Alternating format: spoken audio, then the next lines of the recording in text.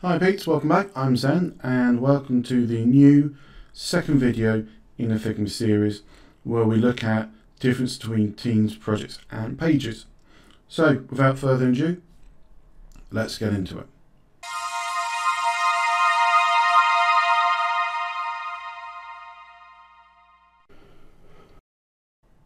Okay, so this video was basically inspired because I got two messages on my channel, one from Yo-Yo CR and one from Mark Wild, and the problem seems to be about being able to create new pages. And they've already done the first video and they've got a student account, and then finally when they're trying to create projects they're kind of being stuck. So I've had to go into my actual education account, which is what I don't normally use when I'm doing these videos. And what I've got up here is the first one that I had when I created this account, okay? Because when you create an account, it starts you off on the free account, because the way that Figma works is that it is a team collaboration based tool. So even though in these videos I'm actually only working with myself, the idea here is that with Figma is that you can have a whole design team. So, you know, even in a classroom environment, you might have 4 or 5 people actually designing a website and you create the website together, and therefore you want to be part of the design process. And Figma allows you to do that.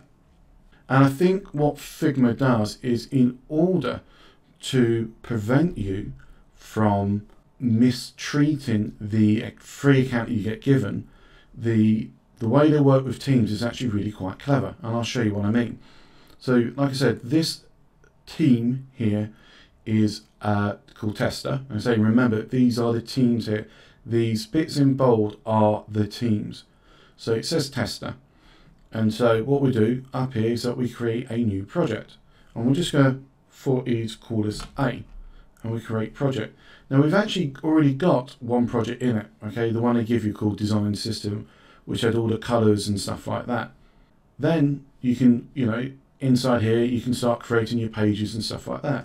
But if you then have another project, you can click new project, and let's just call this B, and we create project, and there we go. So we've actually technically got 3 projects: the original one, design team, and then A and B. A and B are still empty, but we still have it.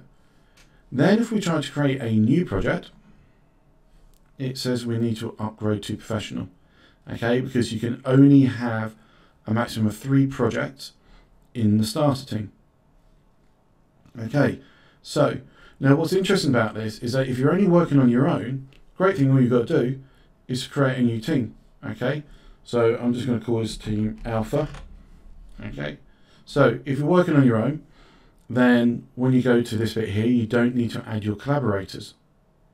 So you can just go skip from now, and you can see, because it's my education one, I get this one here, but I'm just going to choose the starter. And then in this starter one, I can actually start another 2 or 3 projects. Again, design systems counted as one project. So I can do a new project. And so we've got B, so to prove they're different, we'll go for C. And then new, let's go back up into the team, then create new project. And then we go to D, create project. And there we go. And now if I try to create another project by clicking on a team and do new project, it tells me I need to go up to the professional version. Okay. If I now just create a new one, so let's create another team. We'll just call this Ed for educational. We'll create team.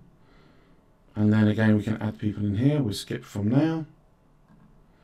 And now I'll go into the educational one, or if you're paying for it, obviously you can go for the pro one. Choose education. It tells me it's all free. I agree to it. And here we are. So now in Ed, and here I can create a new project.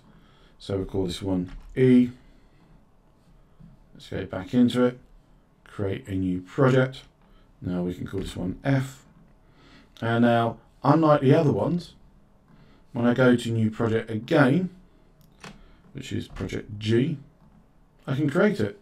And I can keep going. H, and so on and so forth. And like I said before, it's important to understand that actually Figma is really good for personal use, because you can create as many teams as you want. I've not come across the limit to the number of teams that I can be in. Last year, I think I was in somewhere around 60 teams in my educational account, because all my students created their own team and added me to it.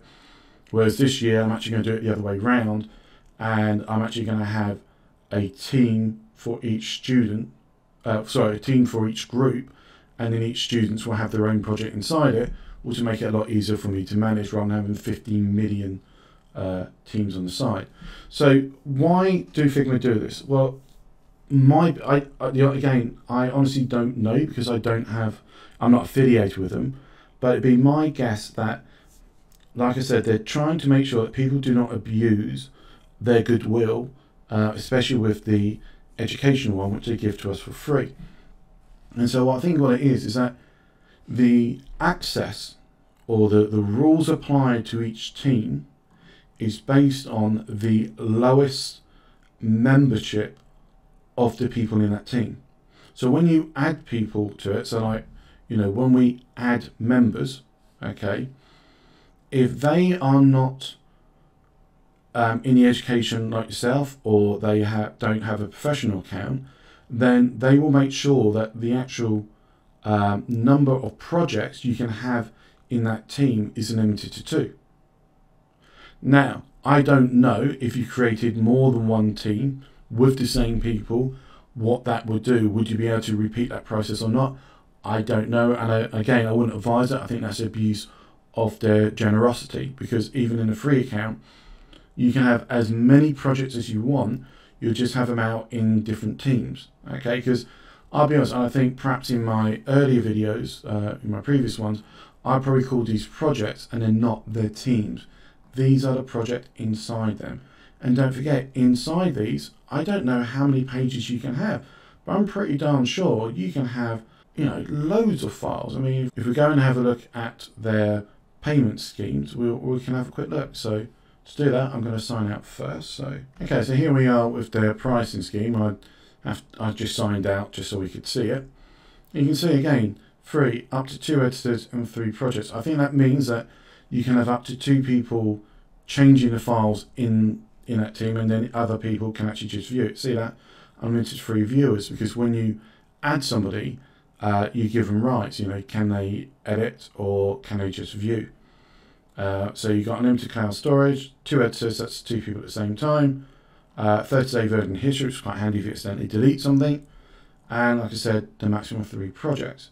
But that is in the actual team. It doesn't stop you creating multiple teams. So if it's just yourself, you're not going to have anybody else with you, just create multiple teams and you're absolutely fine. And like I say, it's my belief that they do this to try and stop people, having one person, which is the student, and then getting other people in and having literally running their company through Figma, where they've got unlimited projects, and then they're inviting customers in to view the websites and stuff like that, and making business, and Figma not making anything from it, which is a bit unfair on them. As always, I hope that's been helpful for you. If you've got any more questions about this, please do ask me a question in the comments. As you can see, I read them, I do reply to them. So, as always, please like, dislike, subscribe, ring that bell, whatever it is you want to call it. Leave me a comment, and I'll do my best to get back to you and tell me how to improve this, or if you want any more content. So this is Sen, signing out.